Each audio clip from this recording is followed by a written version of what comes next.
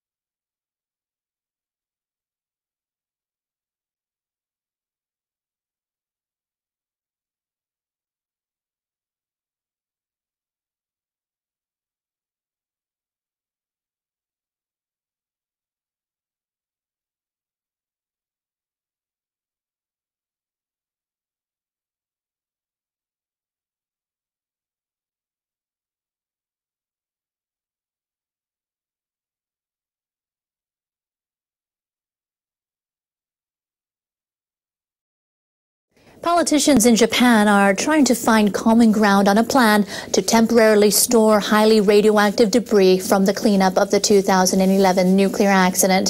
Central government leaders want to build 3 facilities in Fukushima to store the waste, but the governor of the prefecture is pushing for 2.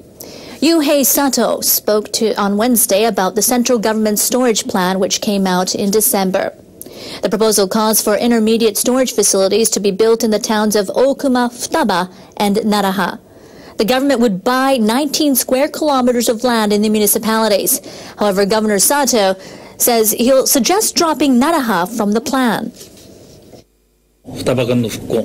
It's best if the storage space is kept as small as possible in order to make progress in rebuilding areas around Fukushima Daiichi. Sato says officials from Okuma and Futaba have told him that all the municipalities around the plant should discuss the disposal issues separately from whether they will accept the storage facilities. The governor says he wants to hear from them soon. Officials in Naraha have already rejected accepting the radioactive debris, which includes leaves, branches, and other vegetation collected during the decontamination work. They say they're preparing to allow former residents return once radiation levels are deemed safe. Governor Sato says he'll ask central government leaders to discuss an alternative storage plan after making arrangements with mayors of municipalities around the plant.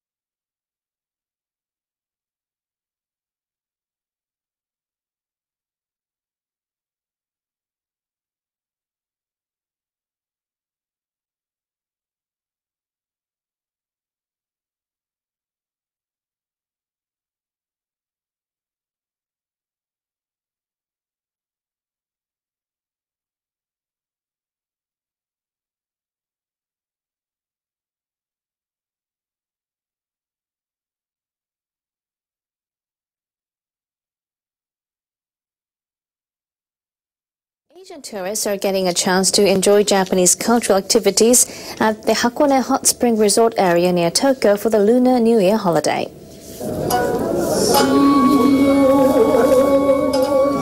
Japanese traditional female entertainers called geiko welcomed tourists from China, Thailand and other countries with dances and song. The foreign sightseers experienced traditional Japanese calligraphy and took photos with a man dressed in a samurai costume. I enjoyed the beautiful town and landscape. I'm grateful for the chance to view Japan's traditional culture. I think this is a good experience.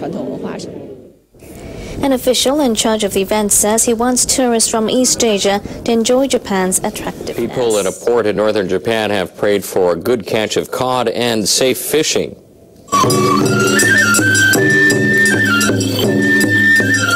Tuesday is the beginning of spring on the old Japanese calendar, and fishermen in the city of Nikaho in Akita Prefecture mark the day by holding a special festival. The community first held the event some 300 years ago.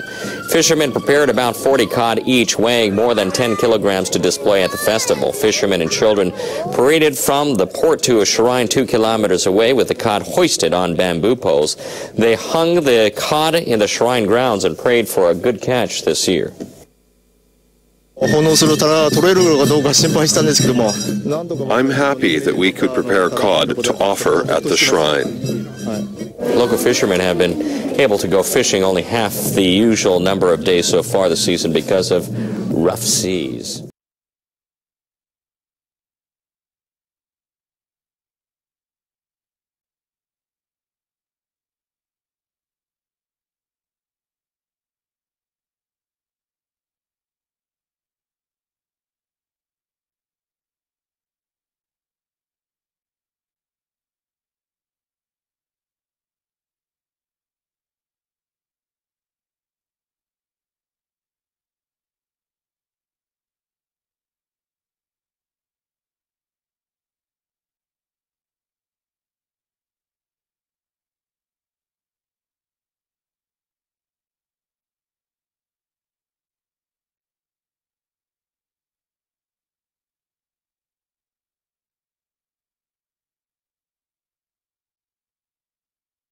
Researchers at the World Health Organization warn the number of cancer patients around the globe could rise sharply, especially in developing countries. WHO researchers say the number of new cancer cases could rise more than 50% to 22 million a year in the next 2 decades. They published the report ahead of World Cancer Day on Tuesday. They say more people in developing countries will likely get cancer as their lifestyle changes. WHO researchers note that more than 60% of new cases of cancer are in Africa, Asia, and Latin America. They want governments in those regions to do more to prevent the disease and to detect it early. Researchers say one way of doing that is to make it easier for people to get health checks. They also say raising tobacco prices and regulating sales of sugary soft drinks and alcohol would help cut the risk.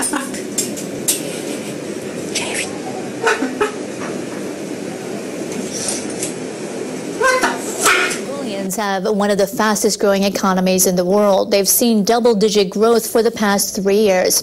Foreign investors have seen an opportunity. More and more companies from Japan are operating in the country, and one is trying to get people to develop a taste for a Japanese staple. NHK World's Tomoki Matsuda has the story. Kimihiro Ito is a rice wholesaler in Niigata, north of Tokyo. He has come to Ulaanbaatar to research how people here might enjoy Japanese rice. Conveyor belt sushi may be pricey because all the ingredients have to be imported. Even so, it's catching on fast among newly affluent Mongolians. I love sushi. Recently, I've been eating Japanese food a lot. It's really popular. Demand is high, so there's plenty of opportunity here. Even so, Ito still has challenges ahead. Rice doesn't grow in Mongolia, so it's all imported. The South Korean and Chinese version is available, but it's less than half the price of Ito's premium quality product. And although rice has become very popular, Mongolians usually mix in salt and oil to season it. Prepared like that, all rice tends to taste the same.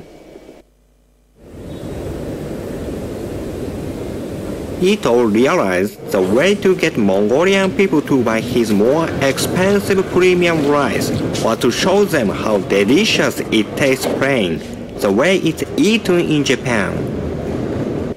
So he brought over a Mongolian trainee, Zorjalgal, to Niigata for 3 months to understand the way rice is eaten in Japan. This is a trainee from Mongolia who is working with us. Zorjalgal wrote detailed instructions in Mongolian for eating and cooking the rice to be printed on the bags.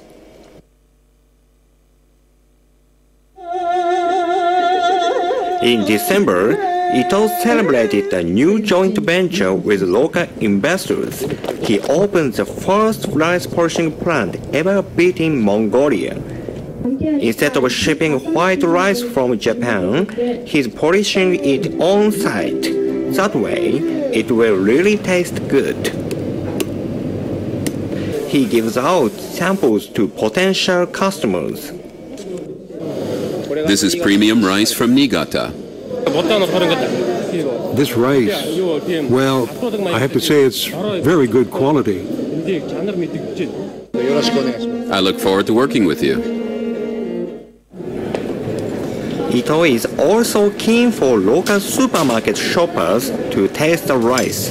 He hands out rice balls made from the fresh milled grain. Zorjalgal also explains the Japanese style of cooking rice. This is how it tastes when it's freshly milled. It's delicious. I've never eaten freshly milled rice before. It tastes great. If Japanese rice farmers and distributors continue with these efforts to improve the quality of rice and publicize it more, they should be well received in the Mongolian market. By next year, Ito aims to export 500 tons of his premium Niigata rice, up from 300 tons this year. The U.S. Navy is investigating allegations of cheating on exams at a training facility for nuclear-powered submarine operators. The Chief of Naval Operations revealed at a news conference that officers at the facility in South Carolina may have cheated on a regular written exam designed to maintain their proficiency. U.S. media reports say around 30 people have been involved. To say that I'm disappointed would be an understatement whenever I hear about integrity issues. It's disruptive to our unit's success. U.S. Defense Secretary Chuck Hagel gave a direct order to the Navy to look into the scandal, which is the second to hit the country's military this year. Last month, the U.S. Air Force found that more than 90 officers had cheated on a proficiency exam for the operation of intercontinental ballistic missiles capable of carrying nuclear warheads.